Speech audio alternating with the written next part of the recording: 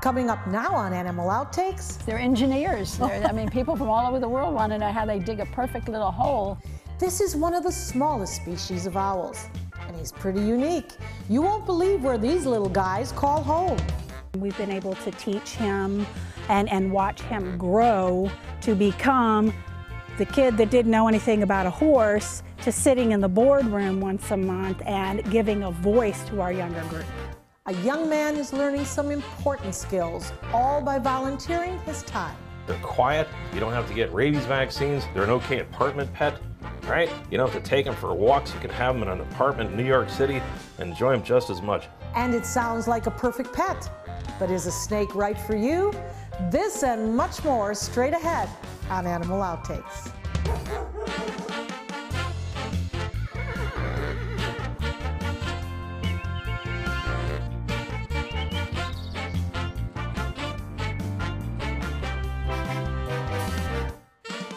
Hello and welcome to Animal Outtakes. I'm Marcia Panucci, and this is my trusted co-host, Zeus.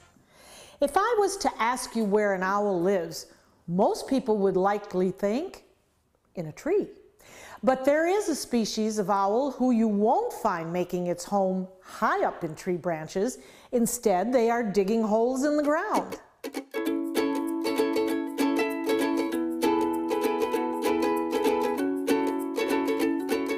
Next to a busy and noisy road in Cape Coral, Florida, full of construction equipment and people, this certainly is not a place you would expect to find the largest population of the burrowing owl in the state. And you won't be looking up to see this species. You need to look down. Why is Cape Coral appearing to be the capital for burrowing owls? We are the capital, and we're very proud of that. And the reason for that is when Cape Coral was developed, they cleared all the land before the EPA existed. And so they dug 400 miles of canals, they put sand everywhere, and that is natural habitat for the owls. So it's easy digging, and so the owls that were around maybe in Fort Myers or in cow pastures, they said, oh, let's go to Cape Coral, easy digging. And that's how we ended up with such a great population of burrowing owls. Now, as we walked over to his little burrow, that head was following us, obviously the eyes, which must be very keen, but that neck was moving around and around. Is that usual for them? Yeah, owls can turn their head because they don't have the eye muscles that humans have, so it's not like I can look to the side or look to the left. So they literally have to turn their head to see you because they don't have those eye muscles that we have. So they can turn their head almost upside down, all the way to halfway around to look at you. And that's the reason they get into these funny little poses. Now, we are so used to animals in the wild shying away from us, being scared. We rarely in the wild are able to get up so close to this type of animal. Why is he letting us come so close? Owls are, I won't say social in nature, but when they get used to people, they let you approach them. And this particular burrow, there's always people walking by, so they get used to that movement. You know, there's dogs walking by, there's people walking by, so they know that they're not threatened. But other owls that live out further in nature, if you were to approach them because they're not used to people and they see you as a threat, they're very skittish and they would not have the same reaction. So, like anything else, owls have personalities just like people. Some are friendlier, some are not. Well, I would say he's very trusting of us, isn't he? He is very trusting of us. Very, very trusting. Now, is this how he spends his day, kind of peering out on his porch of the burrow? And what does he do? At this point in time, because it probably is hot for him, so when it's hot, they stay in the burrows where it's much cooler. Also, we are in a drought, so the grass is very low and there's no protection for him. But typically they'll come out to hunt early dusk and dawn, you know, just at the sunrise and sun setting. When the bugs start to come out, that's when they come and do their hunting, or during the nighttime. And so during the daytime, they're also resting because they've been hunting all night. Now these burrows, I mean, we're looking at the threshold here of the burrow, But it looks very deep and long, is it? It is very deep and long, and the longer they stay in the burrow, the deeper that burrow. I wouldn't say deeper, the longer it gets. Those burrows can go 10 feet long. So it's not just a hole in the ground, they actually burrow tunnels. And they're doing that all by themselves? All by themselves with their two little legs. They're like little engineers, and they make it perfectly round. They make it just the right size so predators can't get in and out. There's only one hole in, one hole out. They don't want a second hole because otherwise predators can come and get in there. They're so cute and harmless, and they do so good for the community and for wildlife and for keeping our insect population down, our rat population down. They're the exterminators you don't have to pay. Why are we concerned about the burrowing owl? So many other things in this world to be concerned about. But you're concerned about this darling creature that we're looking at here. Why? You just said it, they're darling. But we are concerned because it is part of the chain of life. And so if you see one species disappear, you see the next species and the next species, and you're seeing it across the world. So somewhere we need to take action to preserve. I hope that my grandchildren will be able to stand here and see a burrowing owl in the wild as opposed to having to go to a zoo to see one. And that's what it's all about, is education and preservation, conservation, living together with nature. Nature was here. First. The burrowing owl is a federally protected species. Even disturbing their burrow is illegal and can result in a heavy fine.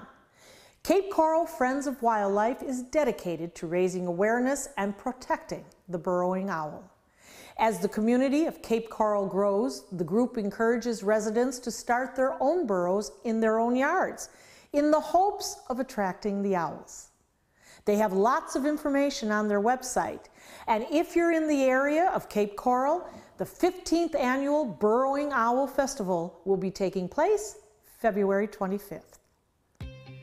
Our next story is about a therapeutic horseback riding program that helps individuals with disabilities. The program thrives on the support of volunteers. And it is one young volunteer who says the horses are the teachers, and he has learned some important life skills along the way.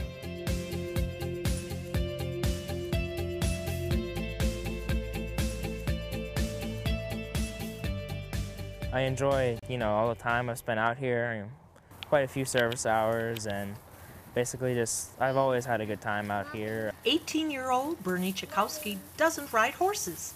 In fact, when he first visited SMART, the Sarasota Manatee Association for Riding Therapy, Bernie had no equine experience at all. I came out to SMART one day, and I didn't see it on the first day, but the second or third time I came back, it just clicked.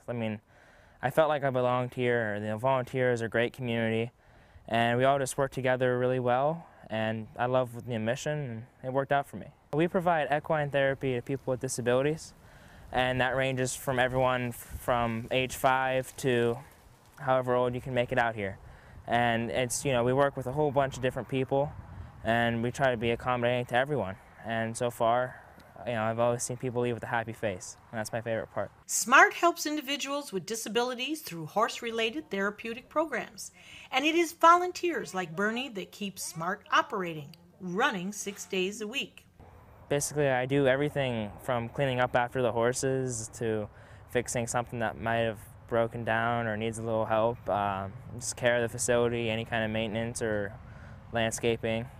We work with the board. If you name it, we've pretty much done it. Bernie wanted to get even more involved. He and his friend decided to start the Youth Advisory Board for SMART, where younger volunteers can give input on the programs, offering a younger generation's perspective. Bernie, I believe, came in when he was 14, which is the youngest minimum age that you have to be a volunteer for our program. And so he's grown up here. And we've got to see him mature, and we've been able to teach him empathy. We've been able to teach him compassion. We've been able to teach him and watch him grow to become the kid that didn't know anything about a horse to sitting in the boardroom once a month and giving a voice to our younger group. I just feel happy here. Basically, once you come in through the gate, you forget everything. It's all about the moment. It's all about the lesson. Kind of, you know, it's about the rider. And I think the same happens for them, because they come in the gate and they forget about the disability. They forget about the struggles that they might have at home.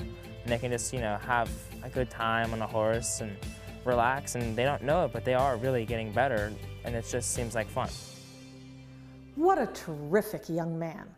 This just goes to show getting involved in volunteering with animal organizations not only helps the animals, but you can receive much more than the satisfaction of giving your time. You can also learn many important life lessons along the way. This reptile is native to South America and the Caribbean. But why can you find green iguanas here in the United States? We'll learn more about this lizard next. Stay with us.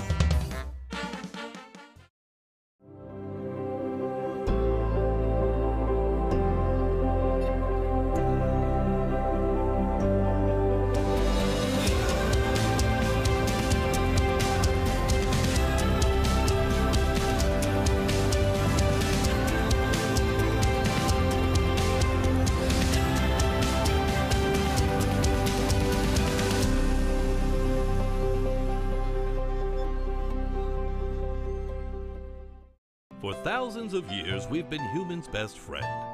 You've been through a lot, and we've been right there with you. A dog is part of the family, a confidant, and a friend who always knows how to get into your heart. So what happens to our beloved companions when we can no longer care for them? This is why we've created Dante's Den, an innovative, state-of-the-art facility that will provide care for up to 100 dogs. Dante's Den is a community for joyful dogs. Millions of Americans face uncertainty when planning for the future of beloved pets who may well outlive them. Dante's Den is a charitable organization, so in whatever capacity you can, please lend your support so that we may continue this most wonderful work. Dante and I would like to thank you for watching and for also opening up your hearts to our wonderful community of joyful dogs. Learn about the many ways you could become involved by visiting dantesden.org. The crested caracara is listed in Florida as threatened. Their numbers have declined due to many factors, including illegal hunting. Help support efforts to eliminate the threat of illegal hunting, not just for birds of prey such as the caracara, but for all wildlife. Always alert authorities if you see people hunting illegally, or if you see wildlife parts, such as feathers, being sold illegally.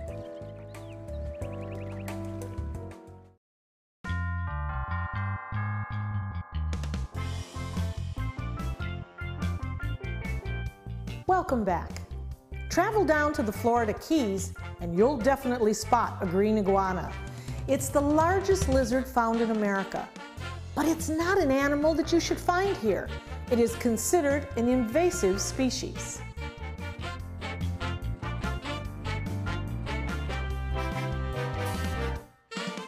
We talk about invasive species. Right. We have quite a few of them in Florida, don't we? We do. We have a lot. We actually, Florida is the highest condensed level of invasive species that we have. And this lizard, a green iguana, is one of them. It is believed originally they were stowaways on board ships that came to the Florida Keys. But the population in southern Florida has grown. More and more were introduced into the wild through the pet trade. You know, it depends on who you talk to. I think a lot of it has to do with the pet trade. People a long time ago were releasing a lot of animals back into the wild because in their mind, hey, I bought this, it's a lizard, it'll do okay out there, not understanding what it can do to other things. Adult green iguanas can grow more than 6 feet long, and half of the length of this big herbivore is its tail. They like to have them up real nice and tall, and they look really, really strong and dominant. This is a showboat for a male. They get real big on the males, and so does the dewlap. This is called a dewlap, and the males get very, very large dewlap. And the marbles on each side of the jaw here get really, really predominant on the males as adults, up to about that big. So the size of a softball or a baseball. So that's when they're courting. Right, that's when they're courting. Now, when they're little like this, they really don't have much defense. So they either jump in the water, or they'll detach their tail and their tail will flop around on the ground. Let's get this straight. He can drop this part of the tail? All the way up to or all the way up to all the way here? to about here. Okay. And drop it and it will flop around on the ground for a few minutes, and then the predator will go after that. And when the predator goes after that, he has a chance to get away. I see. So they just rejuvenate, and it'll grow a new tail. Most lizards do But that. how does it release that tail? Is he chomping it? Is he turning around Nope. to cut it? He'll move, and the muscles release, and it'll just drop off on its own. They actually have apparatuses in here that can release that stuff. It can be pulled off, so if like an animal grabs it too and yanks it to take him to eat him, a bird say, it'll pull and it'll just detach. And it's just a fine cartilage in there, and it just grows right back. And Now, it doesn't hurt him, though. You know, I think pain is a receptor. I think he feels it, but I think like us, when adrenaline's heavy, I don't think it's as painful to lose this tail as it would be a ligament, an arm, a leg, a piece of his face, or eyesight, something like that. That he wouldn't be able to survive. Right. They've evolved to lose this, so I would assume, I don't know him personally, and I apologize if I'm lying, that I would assume that the nerve endings wouldn't be as bad of a loss for him as opposed to the rest of his body. And that long tail is not only used as a defense mechanism, but also as a propeller. Green iguanas are excellent swimmers, preferring to live near the water, and they can hold their breath for about 30 minutes. And not all green iguanas live up to their name. They come in many different colors. Once again, Troy, nature at its best. Yes. We're looking at blended greens here.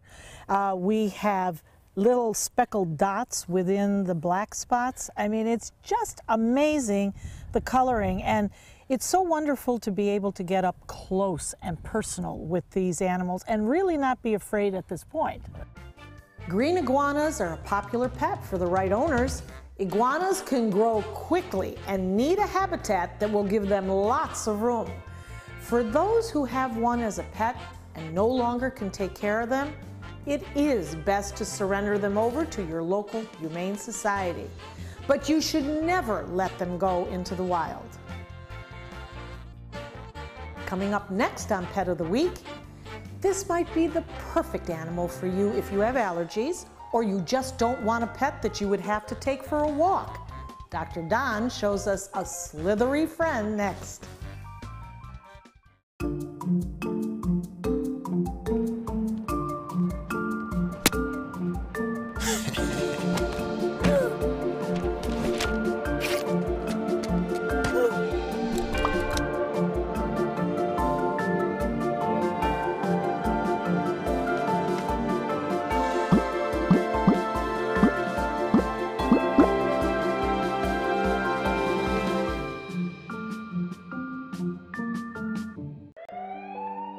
I'm calling in regards about my mother, and I'm here, and I just want to thank you because it saved my mother's life yesterday. And I'd like to know the names of the people that came in and saved her so I could call and thank them. And she's doing fine. It's a wonderful thing. Thank you. When you fall and cannot get up, an accident can turn into a tragedy. But with Life Alert, one touch of a button can get you help fast. Life Alert saves a person from a catastrophe every 10 minutes. Life Alert is a lifesaver. If it weren't for Life Alert, I wouldn't be sitting here today. For a free Life Alert brochure, call 1-800-652-3012. That's 1-800-652-3012. Call now 1-800-652-3012. For a free brochure, call 1-800-652-3012. Thanks for staying with us. The ball python gets its name because of the shape it takes if the snake feels threatened. It curls up into a ball.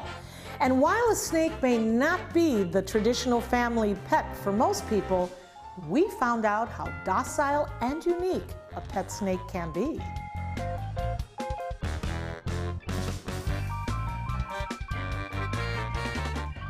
Dr. Don, here we are with, of all things, a snake. Oh, it's a ball python. Okay. It's about the nicest, slowest moving of all the snakes. It's a small constrictor. The biggest one I think I've ever seen is only about 4 foot long. They're not a pet for everybody. If you're immunosuppressed, shouldn't have it. An elegant study done by the Chicago Herpetological Society about 28 years ago, saying that 2/3 of all healthy, beautiful, good-looking snakes, if you culture them, 2/3 are shedding salmonella at any one time. 1,000 different kinds of salmonella, ranging from not bad at all to kill you dead. It depends on your immune system, too. About 1/3 of healthy lizards and about 5% of healthy turtles are shedding salmonella at any one time. And turtles got the bad rap. In many states, you can't buy a turtle, period. And when it comes to snakes, just I say, when you touch them, wash your hands when you're done. Don't be eating a sandwich and playing with your snake. Don't let your snake on the cutting board of your kitchen while you're chopping your fruits and vegetables and stuff up.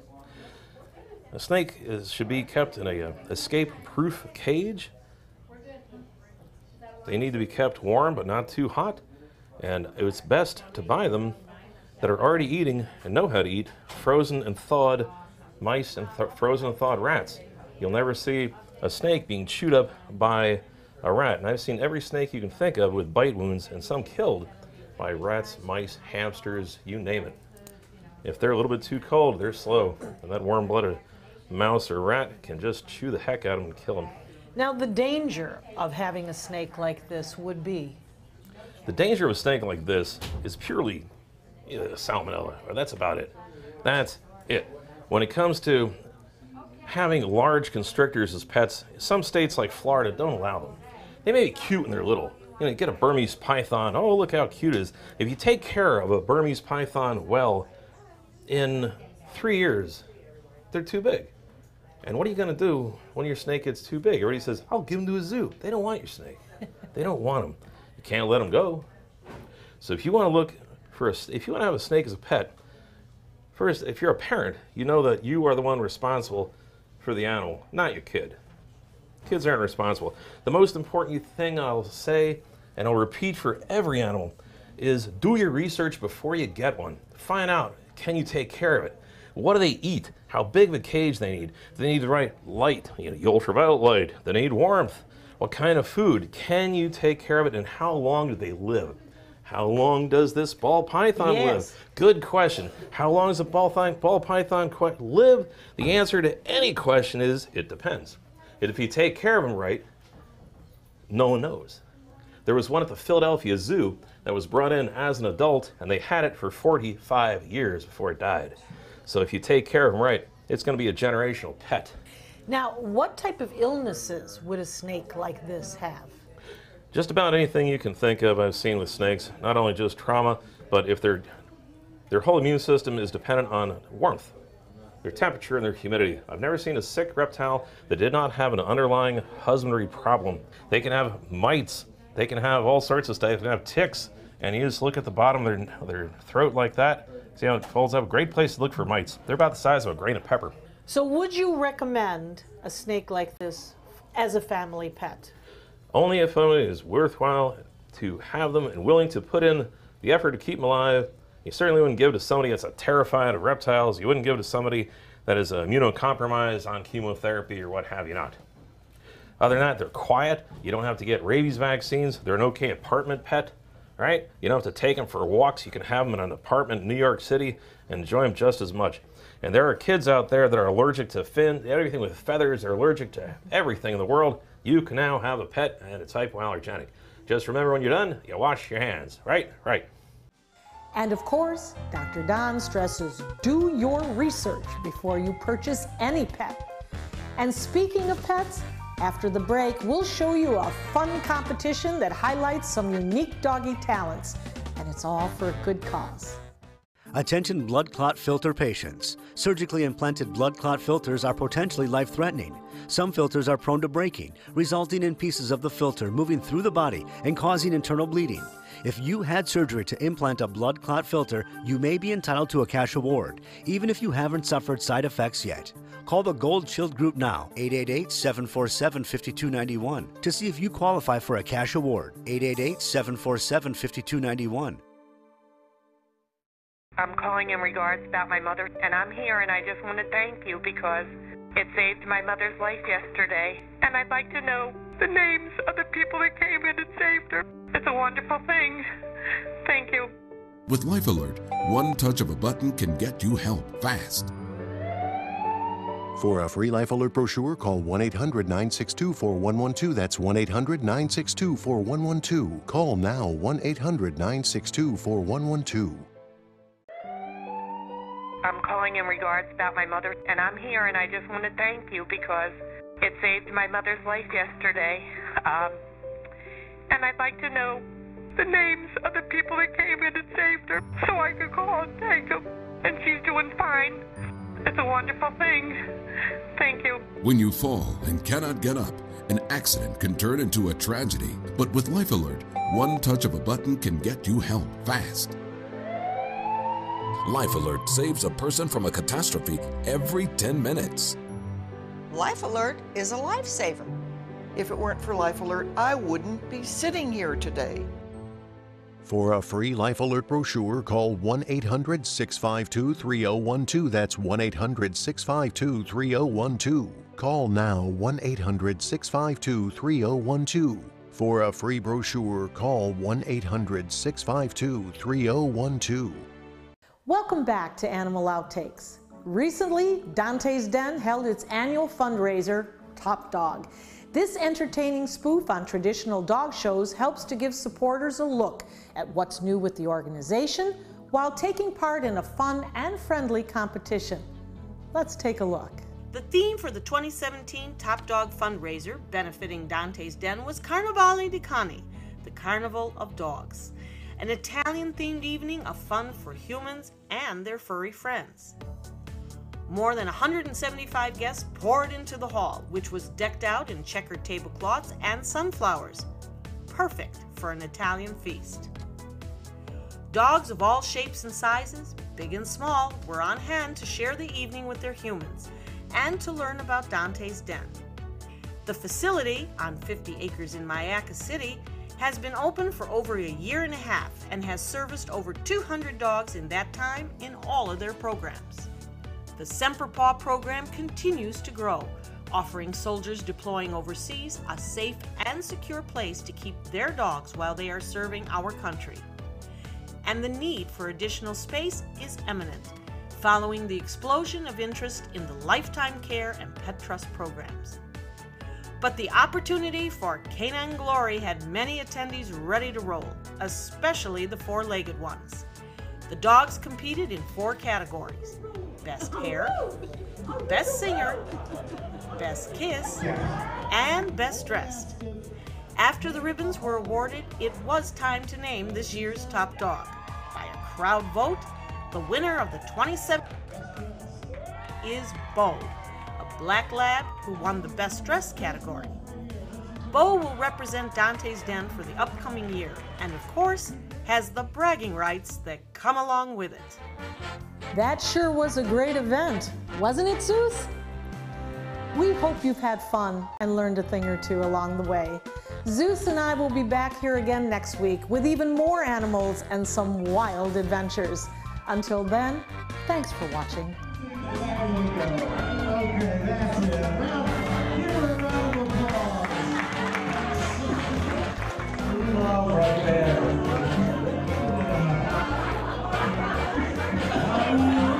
That's cheating. Okay.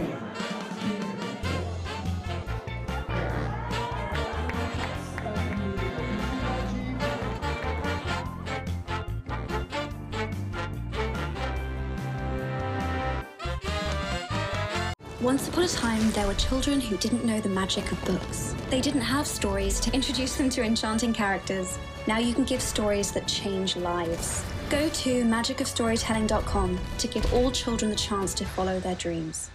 Check out My Suncoast Dining on mysuncoast.com for Chef Judy's favorite recipes, restaurant guide, and more. Go to mysuncoast.com/dining. Are you paying too much for your cable or satellite TV? The U.S. government passed a bill mandating free over-the-air digital transmission of all broadcast network television channels. That means with the new TV Freeway digital antenna, you can get free HD programming from your favorite broadcast networks 24/7 without a bill. You just plug it into the back of your TV and start watching all of your favorite broadcast programs for free. There are no contracts to sign, no hidden fees, and no monthly fees. Just free HD broadcast TV. Take it with you anywhere. Call or go online now to get your TV Freeway stick for the incredibly low price of only $14.99. But wait, call or click now and you can get a second TV Freeway stick for a second TV. Just pay a separate fee, but you have to order right now. Call 1-800-809-5196 to get your TV Freeway. Call now or go to tvfreeway.com. So call 1-800-809-5196. This offer's not in any store. Call now. ABC 7 News at 7 weeknights.